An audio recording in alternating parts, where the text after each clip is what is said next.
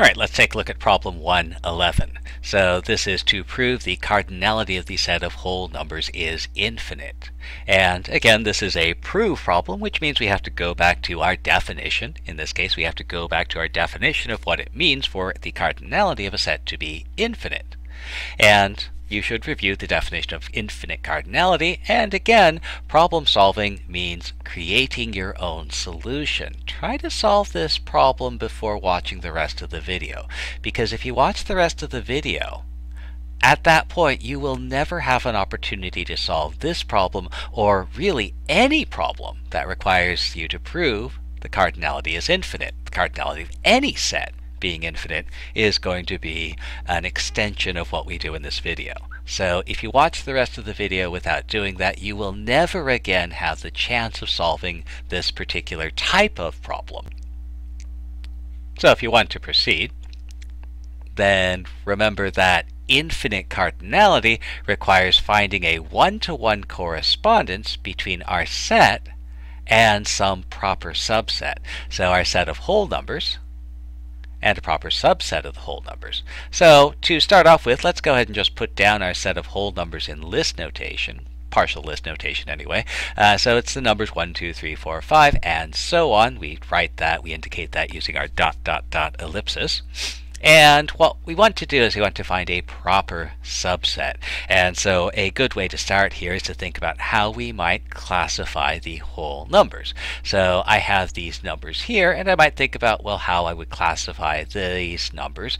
And so this is a number and it has some property, and this is a number and it has some property, and so on.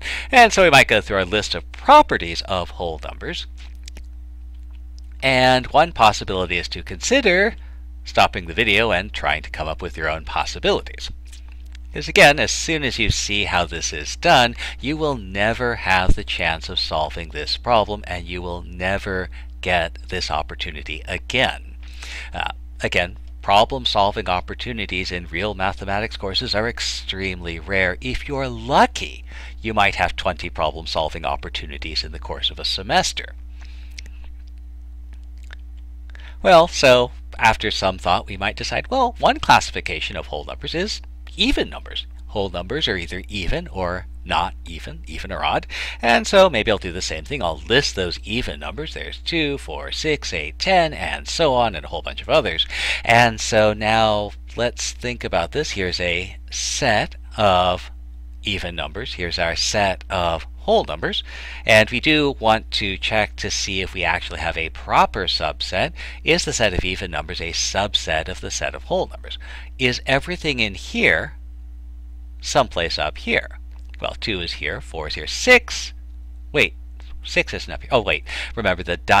says there's more stuff here that we're not writing. 6 is a whole number, so it's going to be up here someplace. 8 is a whole number, it'll be up here someplace, and so on.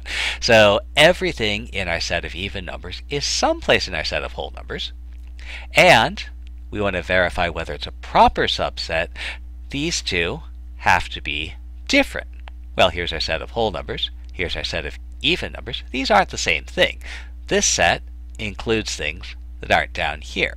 1 isn't down here. 3 isn't down here, and so on. So this is a proper subset. Now, for the challenge, we want to try and find a one-to-one correspondence between the two sets. I want to find some way of matching every whole number with an even number and vice versa. So, well, the obvious thing to try and do is match 1 to 2 and so on. So I might try and match this way. And let's see.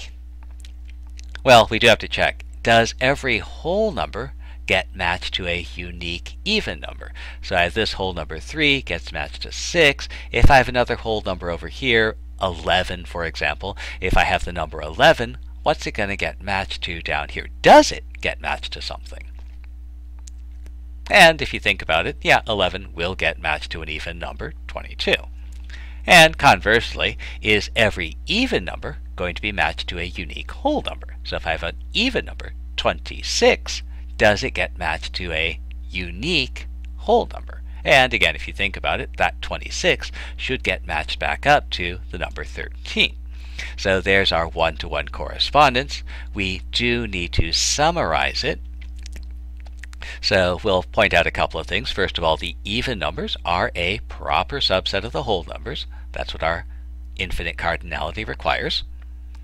And every whole number can be matched to a unique even number, namely twice whatever the whole number is. So I'm going to take the whole number 3 and I'm going to match it to 6. I'm going to take the whole number 5, match it to 10.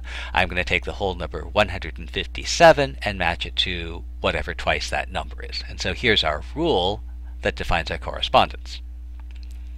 And also every even number is going to be matched to a unique whole number, half of what the even number is. So 10 gets matched to half of 10, that's 5. The even number 47, well, that's not even. The even number 46 gets matched to half of what that number is. So 46 gets matched to 23. So every even number is matched to a unique whole number.